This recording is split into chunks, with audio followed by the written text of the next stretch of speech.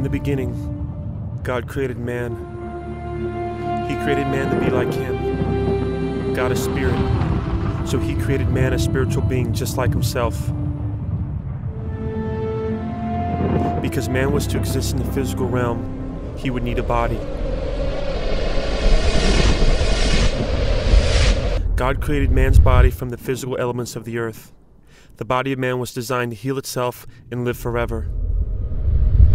Now that man had a body, he needed to establish an interface for which this spiritual being would control this earthly body. God created the soul of man to be that interface. He created the soul to have three parts: mind, will, and emotion. The soul was designed to receive instruction from the spirit, and in turn, give instruction to the body. In those days, God spoke directly with man through his spirit.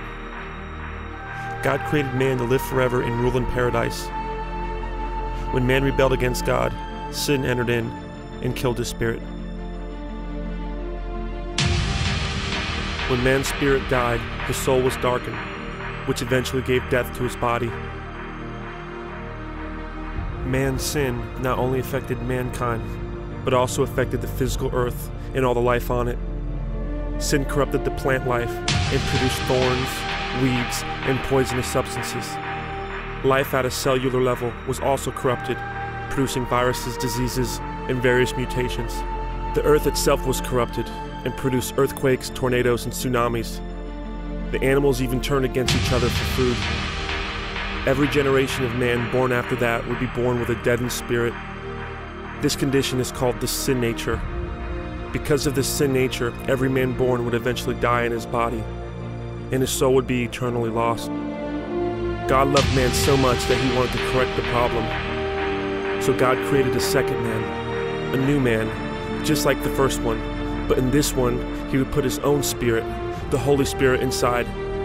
This plan worked, and this new man lived a perfect life without sinning once. Even when his physical body was killed, his alive spirit gave life to the rest of his body, and he was resurrected from the dead and received even a more advanced body than the first. This new man gave the right for any man to receive this new nature by allowing the Holy Spirit to take residence. This is the source of all healing from sickness and disease. The born-again spirit starts to affect every area of the soul, starting to transform the thinking patterns of the mind and the decision-making of the will to conform to the Spirit of God, which is truth and love. The born-again spirit cannot be bought, transferred, or given by man. It only comes from God through the only one who's qualified to give it. The only one qualified to give it is the only one begotten of God, who appeared in the flesh for all mankind to see. This new man says to all of us, "I am the truth, the way, and the life. Nobody comes to the Father but through me. Believe me and be saved.